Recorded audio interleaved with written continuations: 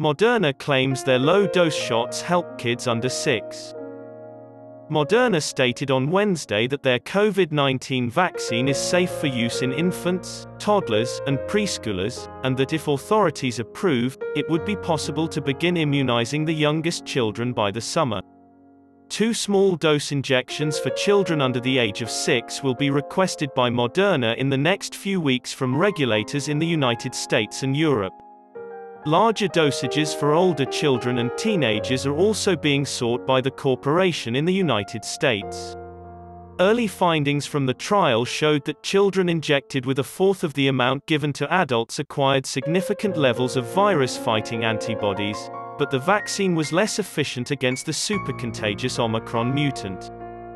Pfizer, a competitor, presently gives school-aged children child-sized dosages and adults 12 and older full-strength injections.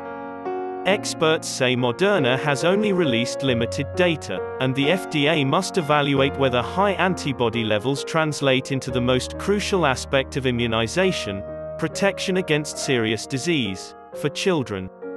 Parents have been frustrated by failures and misunderstanding about which vaccinations could and might not work for their children. As a result of the second injection failing, Pfizer had to add a third in its research for children under the age of 5. In early April, such findings should be available. The lower the dosage, the more vulnerable the youngster is to side effects. In a trial using 25 microgram dosages, Moderna included around 6,900 children under the age of 6, including newborns as young as 6 months. Their antibodies grew to levels comparable to those of young people who get full-strength injections, according to the business. In general, COVID-19 vaccinations fail to protect against the Omicron mutant as effectively as they did against previous forms, although they still provide good protection against severe sickness.